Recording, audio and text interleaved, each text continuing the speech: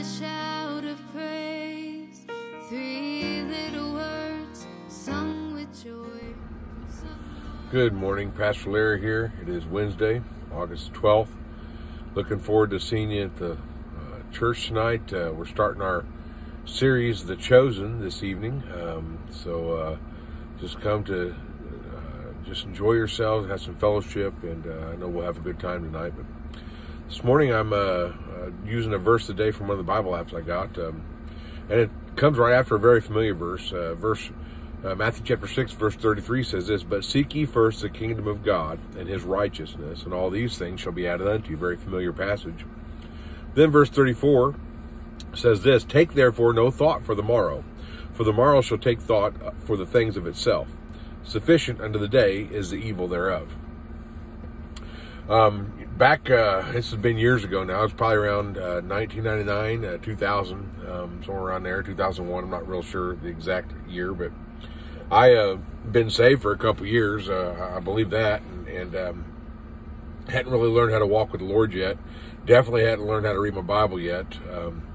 And not that you have to learn how to read your Bible. I haven't disciplined myself enough to read the Bible yet, so I didn't have a devotional life then. And you know, Pastor Barnes and Pastor Groves would give me Bible reading plans, and Brother Barnes would always encourage me to read John and to read Romans, especially as a new Christian. Yet I never did do those things. I struggled. Every time I opened my Bible, my attention deficit issues would come into effect, and I'd be like, and just couldn't read my Bible. Or wouldn't read my Bible would be the better terminology. And then anytime I did, I didn't really understand what I was reading or really care for what I was reading. I hadn't learned how to love God yet. And there's nothing like some hard times, though, to get your focus where it needs to be.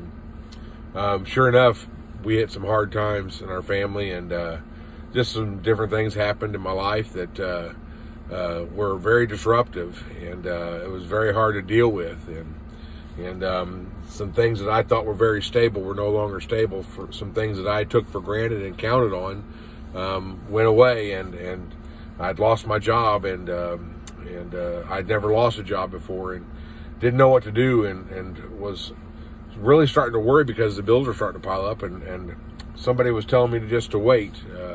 Don't go get a job yet. I'm going to handle this, and I was very, very much aware of the fact that the bills were continuing, house payments due, electric, groceries need to be bought, all these things. And so my concerns became very heavy about what tomorrow would bring. How am I going to take care of these things? How am I going to do these things? How am I going to go forward?